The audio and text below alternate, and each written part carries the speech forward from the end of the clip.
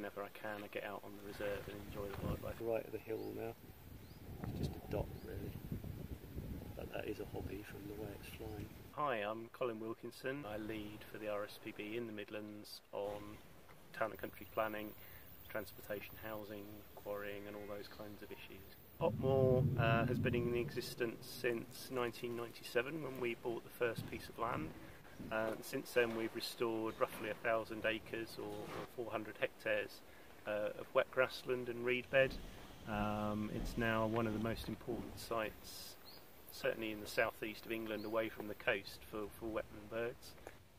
Whether it's 4 lanes or 6 lanes of highway, plus the central reservation, that's a lot of land takeover, and we know from research in the UK and in Europe that high roads with high traffic volumes create a lot of noise, and that can create problems for breeding bird communities.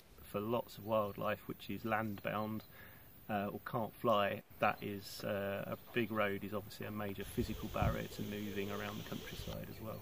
I think the risk is probably small. It's worth remembering that 40 years ago, local people, long before the RSPB got involved in this landscape, local people won a really important victory over the routing of the M40.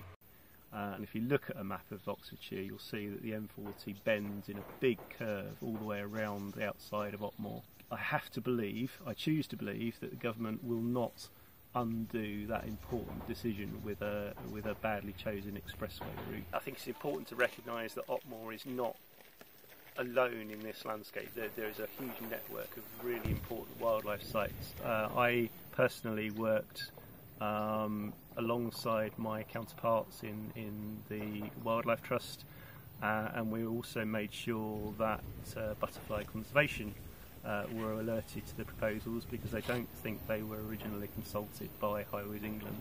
We're not taking any chances, and we are ready to act and campaign with our membership support if the decision doesn't go right for us.